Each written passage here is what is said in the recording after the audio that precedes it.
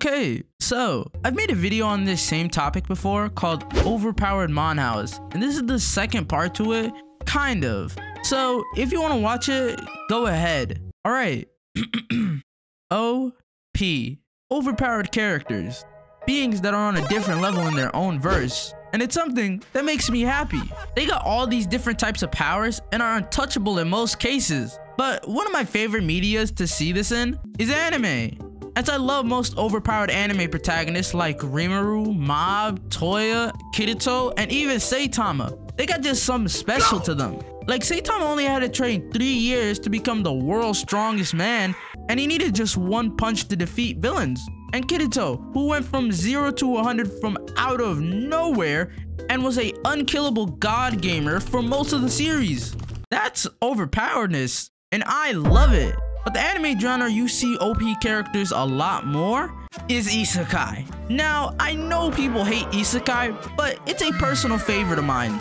And the OP-ness of most characters is one of the top reasons I watch Isekais. As you can look at examples like that time I reincarnated as a slime. Rimuru literally started off as OP as possible. He got every wish he wanted and got a village and followers instantly. But even characters that are disadvantaged in Isekai are OP.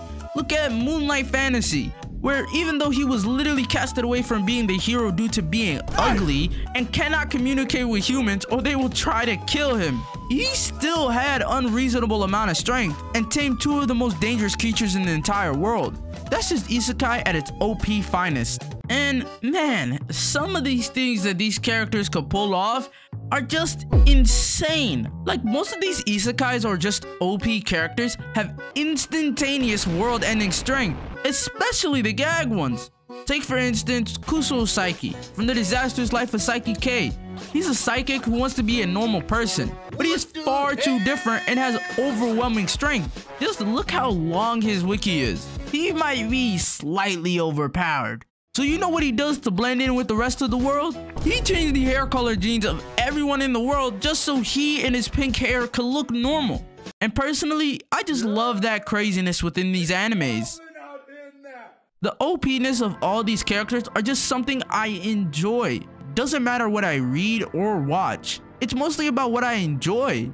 Dumb fun. So if you don't like OP characters because they're too much, then that's okay. But if you enjoy or are interested in the craziness and madness within these OP animes and just want to turn your brain off, then hop on board. But thank you all for watching. I enjoyed making this video a lot. I will see you the next time, and peace.